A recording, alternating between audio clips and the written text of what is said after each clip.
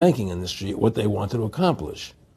And the goals of the banking industry, not just the Federal Reserve System, but the private banks in Germany and England, all over Italy, all over the world, they all work together. They're all central banks, and they're all part of the Communist Manifesto. You know, central banking is one of the major planks of the Communist Manifesto. We talk about America being a capitalistic country, but yet at the same time we have a central bank that plans everything for us, right? And the graduated income tax is another plank of the Communist Manifesto, right? So right there you have two major planks of the Communist Manifesto that have been brought in because of the Federal Reserve System, okay?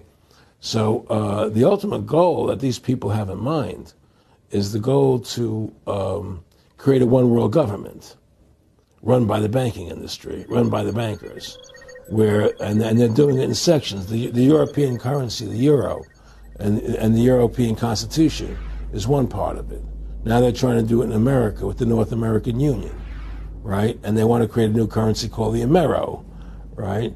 And the whole agenda is to create a one-world government where everybody has an RFID chip implanted in them. All money is to be in those chips, right? There'll be no more cash. And this is given me straight from Rockefeller himself. This is what they want to accomplish. And all money will be in your chips. And so instead of having cash, anytime you have money in your chip, they can take out whatever they want to take out whenever they want to. If they say you owe us this much money in taxes, they just deduct it out of your chip digitally. Total control. Total control. And if you're like me or you, and you're protesting what they're doing, they can just turn off your chip. And you have nothing. You can't buy food. You can't do anything. It's total control of the people.